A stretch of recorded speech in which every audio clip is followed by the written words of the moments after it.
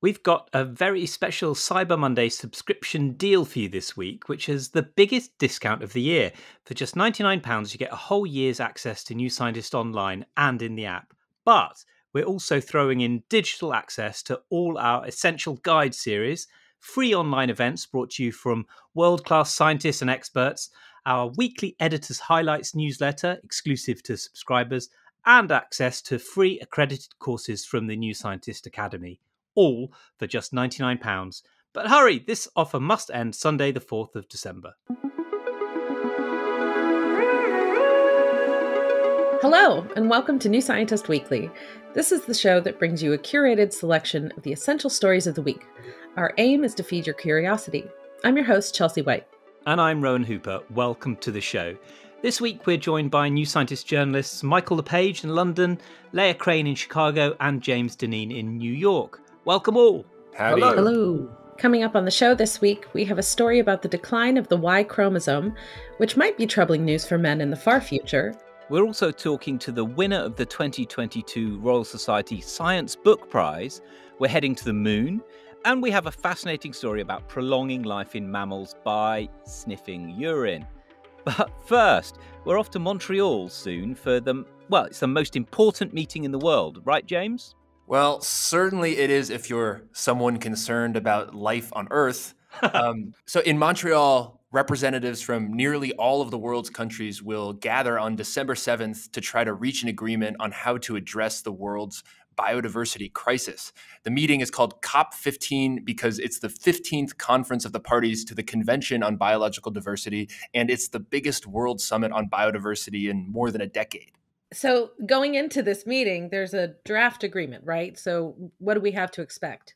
Yeah, so a UN working group has been negotiating this document for years. It's called the Global Biodiversity Framework, and it sets out a strategy for stemming biodiversity loss, which is an exceedingly complex problem, bringing in debates about conservation, climate change, agriculture, pollution, biotechnology, and on. Currently, there are 22 targets in the draft agreement. One of the most important is a commitment to protect at least 30% of land and water by 2030. More than 100 countries have joined a coalition in support of this 30 by 30 goal. As of 2020, 15% of land and about 7.5% of the ocean was protected. Yeah, let's come back to that goal in particular, but take us through a few of the other ones to look out for before that. Yeah, so there are a lot of them and wide-ranging. Other targets include stopping invasive species, reducing pollution, and recognizing the key role of indigenous people in protecting biodiversity. Another seeks to end or reduce subsidies for industries that contribute to biodiversity loss, for instance, through deforestation, though that particular target may prove to be a sticking point in negotiations. Climate change will also be central in Montreal. Not only does warming threaten many species of animals and plants, biodiverse forests and healthy ecosystems sequester carbon. Yeah, because in the climate COP, COP27 in Egypt that we've just had, we heard about nature-based solutions. That was on the agenda for the first time, actually. So it looks like there is some link-up happening. But to go back to 30 by 30 and it is an ambitious target, even if it's perhaps not even enough. But what's the likelihood of these things being hammered through? And who's the leader in this? Who are we going to look to sort of bring the other countries along? That's a good question. I'm not sure that there is a particular leader that I've heard about driving that. There's this group that's called the High Ambition Coalition, which has more than 100 countries have signed up to it, committing to this 30 by 30 goal and a larger goal of protecting 50% of land and water by 2050. But from people I spoke to who are in the conservation community, there's a lot of uncertainty and even pessimism about ambition at this summit. Unlike COP27 and even more unlike COP26, almost no heads of state will be attending this meeting, for instance. So There's a big question about leadership and momentum going into Montreal. We need a Greta Thunberg for this, don't we? To get this up on the agenda in everyone's face. Absolutely. Speaking of leadership and delays, there have been delays to this meeting over and over and over again, haven't there? Is that going to affect sort of how this plays out? Yeah, it's been a long and winding road to Montreal. The meeting was supposed to happen way back in 2020 in China, but it was delayed several times because of COVID-19. And then the meeting was moved to Canada to prevent further delay. Initially, some thought that these delays would give negotiators more time to reach an agreement, but the delays have largely had the opposite effect. The draft agreement is full of these bracketed statements that will have to be hammered out at the summit. So a packed agenda will start already behind schedule. And some researchers and conservation advocates I spoke with were quite pessimistic about reaching any agreement, let alone one with ambitious, actionable targets. And it won't just be time constraints that are challenging these negotiations. Much like COP27, debates about the role of wealthier countries and donors in financing biodiversity conservation in lower income countries could hold up an agreement. Another point of contention is this question of who should benefit from genetic sequences stored as digital information, which can be immensely valuable for medicine and agriculture and other biotechnologies. So a lot is happening and a lot is at stake, and we'll be covering developments on the ground in Montreal. Yeah, I mean, just to emphasize what's at stake is that the life support system of the planet is at stake. And I think that's what really needs to be said over and over again, and which is why heads of state aren't going. They think, oh, we've done the climate crisis, we don't have to go to this other one. But this is just as important, as the climate crisis. And now, a story about a rat that has somehow managed to survive despite losing the Y chromosome that makes males male. Michael, what's this about? Yeah, so if a mammal loses its Y chromosome, there should be no more males and the species should go extinct. But the Amami spiny rat, which is found only on an island off Japan, somehow manages without a Y. And this has sort of been puzzling biologists for decades. But we've now finally discovered its secret. And it's got some broader relevance too, because it's been suggested that human males are eventually going to lose their Y chromosomes too. So this rat maybe, just possibly, might be a glimpse of our own genetic future. I'm sure that this is a Margaret Atwood novel, isn't it? Like, the loss of males from a Y chromosome. Sounds like it. I've been to Amami Island, actually. I didn't know about this rat. I went there looking for a famous rabbit that lives there. There's a rare species of rabbit, a black rabbit that lives on the island.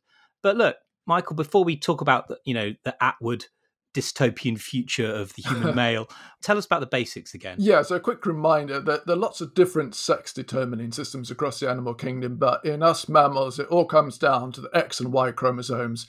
So if an embryo inherits two X chromosomes, it develops into a female. If it inherits an X and a Y, it becomes male. And that's because the Y switches on genes on other chromosomes that trigger the development of the testes. Okay, but why would any species lose their Y chromosome? Well, I'm afraid the truth is that the Y chromosome in us and other mammals is a bit of a sad, shrunken chromosome compared with normal chromosomes or the X chromosome. So it's been losing genes over tens of millions of years. And obviously, none of the genes that it's got left are vital for survival. Obviously, there would be no females if that was the case. And in fact, it's actually often lost from cells as men age. What, the whole chromosome disappears from cells as the whole chromosome, yeah. It's just not worth replicating anymore as you get older, I suppose. Well, it can be lost without any sort of serious consequences, so it just happens. But it turns out maybe that sometimes it contributes to various diseases of aging, but that's a whole nother story. Yeah. So what happened in this spiny rat? So what we found has happened was that around 2 million years ago, in the ancestors of this rat, a bit of chromosome 3 got duplicated. So chromosome 3 is just one of the normal chromosomes, doesn't normally have anything to do with sex, but it's home to the most important gene for triggering the development of the testes. Normally this gene's turned on by the Y, but this accidental duplication turns out to have exactly the same effect. So what this means is that if spiny rats inherit one of these copies of chromosome 3 that have this duplication, they will still develop into males, even if they've lost their Y chromosome. And that's why male spiny rats didn't disappear along with the loss of the Y chromosome, because this chromosome 3 with the duplication is effectively replacing the Y. Well, so what I don't understand is why this happened, though. What is the advantage of not having a Y chromosome? Well, I don't think there is one. So the loss of the Y was probably just chance. So people tend to think in animals everything is an adaptation that happened for a reason, but lots of stuff just happens because it can.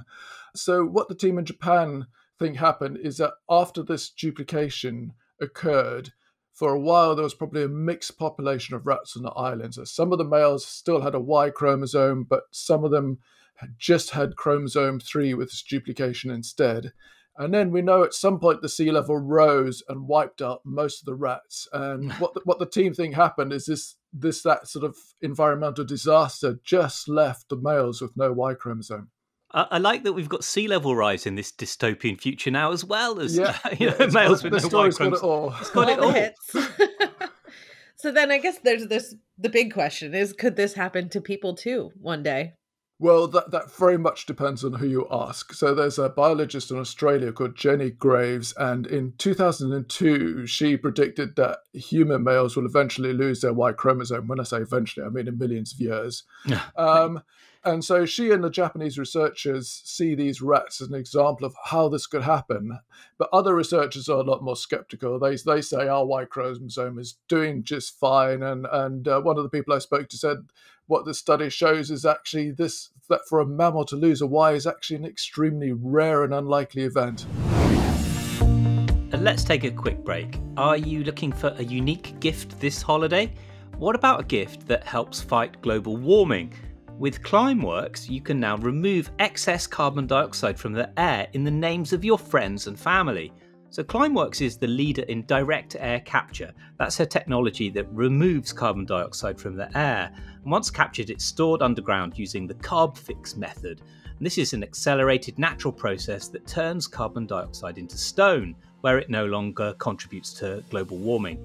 So this holiday, choose the gift of climate impact at climeworks.com. And we're back, and we're off to the moon. There's a Japanese mission called iSpace, which was supposed to launch on a SpaceX Falcon 9 rocket to the moon this week. But it's been delayed because, that's what happens with space travel. But Leia, look, there's some really special and something really cool about this mission, isn't there? Yes, actually, if all goes well, this will be the first spacecraft funded and built by a private firm to land on the moon. There was another attempt back in 2019, but it crashed.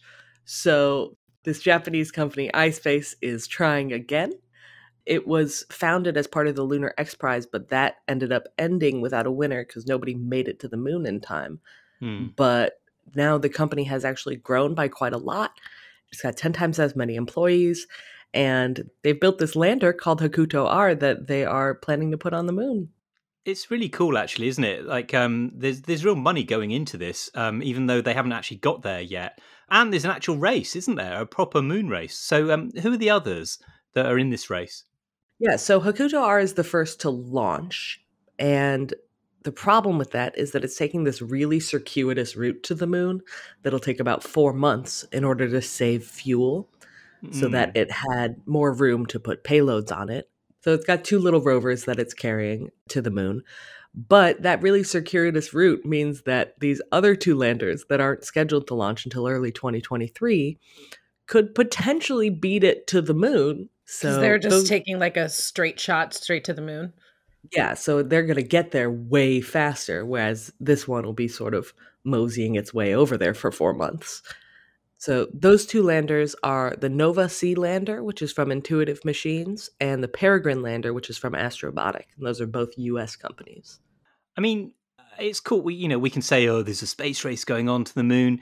But the point isn't so much about the space race, is it? It's that we've actually got literally missions going to the moon, and that people are talking about, a really viable lunar economy, coming soon in the foreseeable future. Yeah. So when I was speaking to the founder and CEO of iSpace, he actually said, we don't care at all who gets there first. The main thing is that lots of people are going. And if there's going to be a lunar economy, there need to be multiple providers and multiple customers. So having lots of missions going really helps with that possibility. For sure. It's that is a really cool thing. And we should say, actually, when you referenced the crashed mission before, all these are uncrewed missions as yet. Right. It's not a tragedy. All of these are uncrewed. There's been no boots on the moon since 1972. But we will be reporting that before too long, hopefully. Yes, hopefully. Right, let's change gear. We've got an interesting story about aging and mouse urine. Chelsea. Yes. Got kind of a weird tale from the animal kingdom today. It turns out that for newborn female mice, they live longer if they smell adult female urine in their environment. I mean, that is strange, but we do know in fruit flies and in nematodes that odors affect lifespan. So, it's known in invertebrates, isn't it? Right, but this is the first evidence in mammals that lifespan can be increased by just smelling an odor alone. Right. So tell me all about it. Okay. I'm not going to say how can I smell it, but just tell me about the story. How do we know about this? Well, we've known for a while, since the late 70s, that getting young female mice to smell an older female's urine causes a delay in puberty.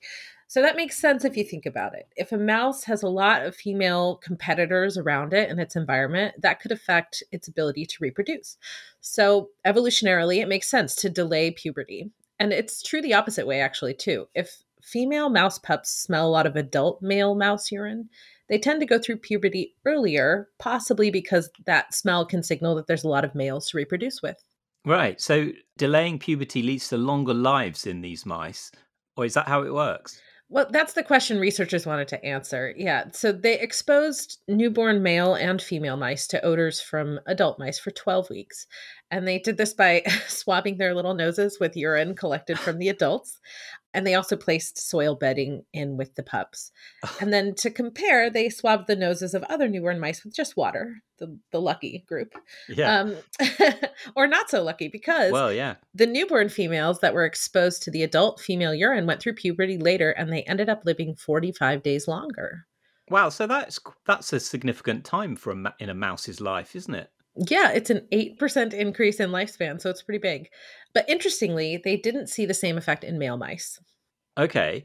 And what about the females who were swabbed with the samples from adult male mice? Did that sort of make them have shorter lives? Well, no. So they did go through puberty earlier than usual, which we expected, but their lifespans weren't shortened. And it's not clear why. But for mice exposed to the female urine smells, the researchers think the delay of reaching sexual maturity slows down development in general and ultimately ends up stretching out their lives. But it's still not clear exactly what the compounds in the urine are that do this. What about other mammals? Any particular mammal? I know there's one mammal I'm thinking about. Yeah, is it possible clearly. to do? Could you do this? It's not clear, but it's pretty unlikely that this would apply to humans. The researchers say that that's because we have nowhere near the sense of smell that mice do. And also the rates of development in humans aren't nearly as flexible as they are in mice. Right. Okay. So at least we're not going to see this in Silicon Valley, like a craze for sniffing women's urine. I mean, it's Silicon Valley, so you never know.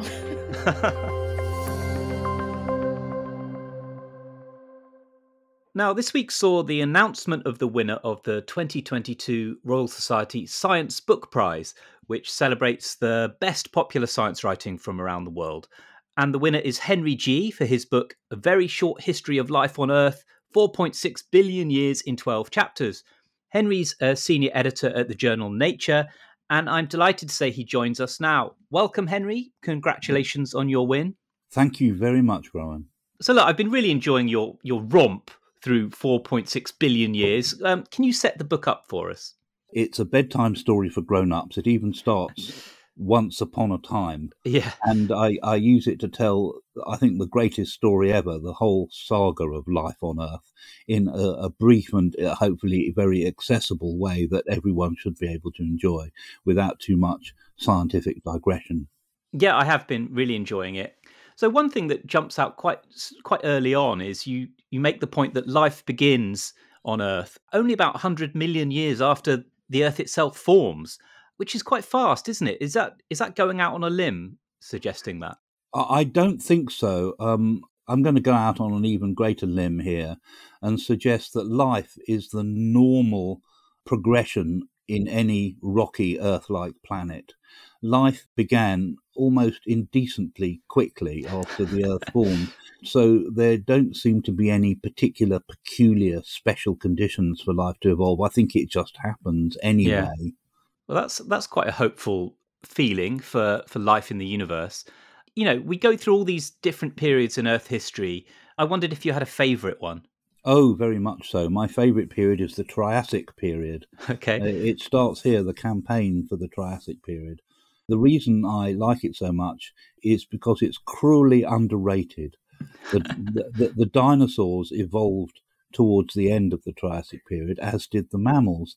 And so they get all the star billing, and we tend to forget all the wonderful life forms that evolved in that period, which, remember, was only just after the Great Dying, the end Permian catastrophe of 250 million years ago, where 95% of all life was scrubbed off the face of the earth. Yeah. But the Triassic period came back as a defiant raspberry, a riposte to the earth, with a vast cornucopia of marvellous and completely unlikely animals that still defy interpretation today. Oh, yes, and there were dinosaurs.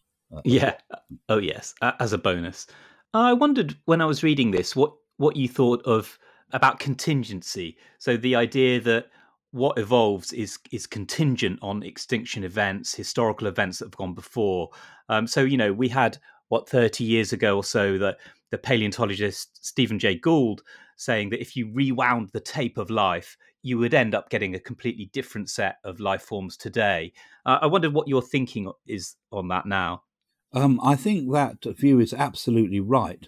However, I did discover in a kind of philosophical way while writing the book that life has a motto, and that is whatever doesn't kill you makes you stronger. So that life, once it has evolved, is incredibly hard to get rid of. And it comes back in all sorts of new forms. But one thing that does tend to happen is life tends to get more complex and more structured as it goes, mostly in response to environmental challenges.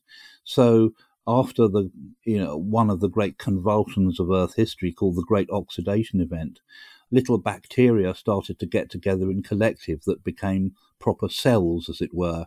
And then after some more convulsions about 850 million years ago, life got together in more complicated forms of cells together and formed animals and so on.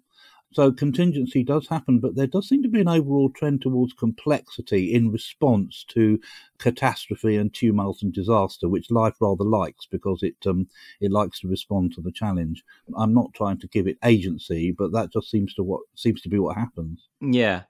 And what about the future and our future in particular? Because it's funny, isn't it? When you're immersed in thinking about deep time, it's very easy to just almost dismiss humans as this tiny blip on the chart. So I wondered how it made you think about the current biodiversity crisis and the climate crisis now. These things are, of course, extremely important to us now and very vital that we think about them and do something about them. But in the great scheme of things, they don't matter a great deal.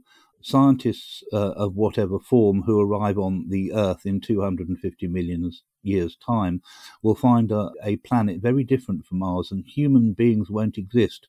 And only with very refined methods will they find that 250 million years earlier something happened, but they wouldn't be able to say quite what.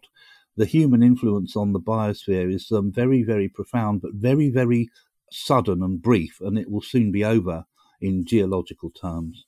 So our final legacy will be very, very little. But shouldn't that still inspire us to do something about it? I mean, we're the only species that has been able to have this, direct effect, such a huge effect, and be aware of it.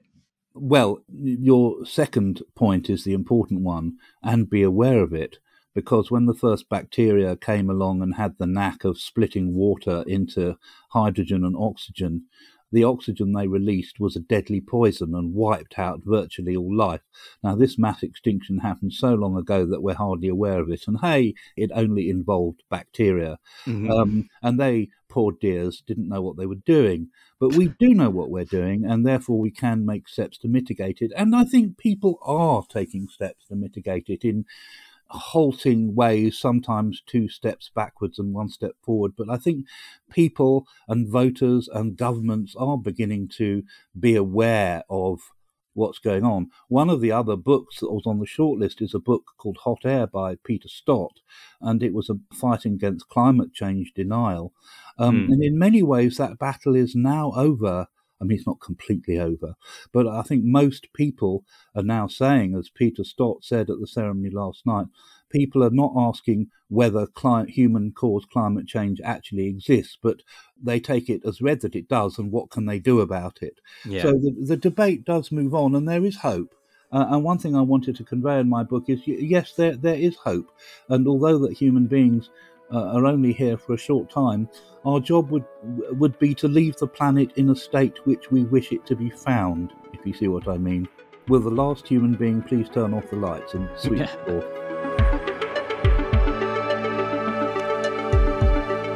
That's all for this week. Thanks to our guests Leah Crane, Michael LePage, and James Deneen.